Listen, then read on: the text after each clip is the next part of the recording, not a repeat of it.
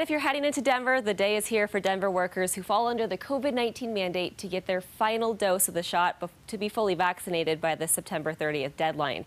So this impacts nearly 10,000 workers, those who are employed by the city of Denver, and those who work in high-risk settings like long-term care facilities, shelters, hospitals, jails, and schools. As of the week ending September 6th, about 77% of those workers had received the COVID-19 shot. We also know that many are opting out due to medical and religious exemptions. Recently updated data by the city of Denver shows that 747 people have submitted exemptions from the health mandate. 465 of those have been approved, 57 denied, and the rest are still under review at this point.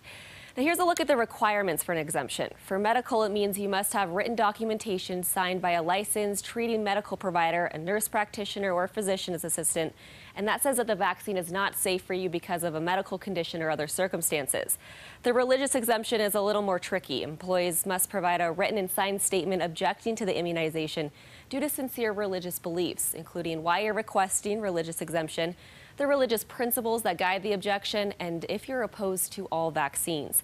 Now, that only applies to city workers. Other private sector employers have to create their own exemption forms. It's also important to note again that those still needing to get their shots today do get paid leave, both for getting the shot, guys, and then any side effects that result after as well. Yeah, because sometimes that happens. It You're does. down for a couple of days. Yeah. For sure. All right, Mackenzie, thanks.